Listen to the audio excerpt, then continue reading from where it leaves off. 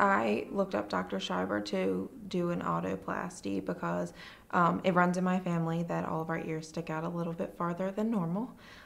So it was always something that had been brought up like to me as a kid growing up, and becoming older and more self-conscious of it. It was just something that it was time for me to just make that change, and it was time for me to have that surgery. I met with 2 other plastic surgeons before meeting with Dr. Schreiber, and after meeting with him, I didn't need to meet with anybody else.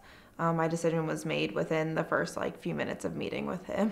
I felt so comfortable, and it was just very easy to make that decision at that point in time. When you talk to Dr. Schreiber, you feel very at home, and you just feel like you're a part of his family, like you're a very close friend of the family, or like you're just one of them, and you don't have to second guess. You don't feel like you're just one of his other patients. You feel very personable, and you just feel like you're coming home when you're coming to visit him almost. When I woke up in the recovery room, Dr. Schreiber had already spoken to my parents and let them know how my surgery had gone.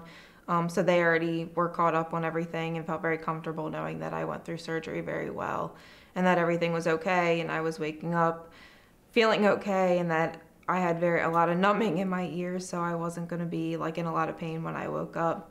Yeah, Dr. Schreiber followed up with me the night after my surgery, and we even followed up with him a few days after my surgery because I actually was sick after my surgery. Once the numbing started wearing off in my ears, I was feeling very, very nauseous. He had given us his personal cell phone number so we could get a hold of him even after office hours, which made both my mom and I feel very comfortable, so you can get a hold of him 24/7 no matter what time you need him, which is not what most doctors would do.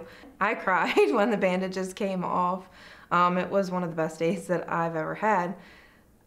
I came here and I was ready to go. It was 7 days after my surgery, and I was so eager to get my bandages off and to see what the next step was.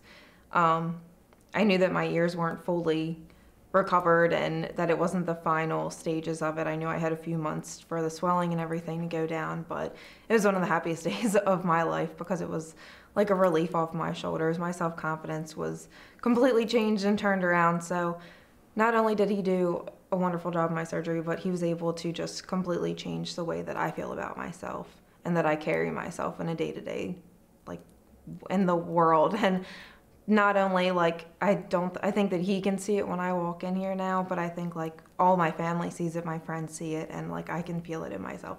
I would have never worn my hair like this prior to my surgery just because I was so self-conscious of it. He just makes you feel so comfortable, and there's just not a second guess in the world that I would have had anybody else do my surgery. It's not just a surgery, it's definitely a life-changing situation.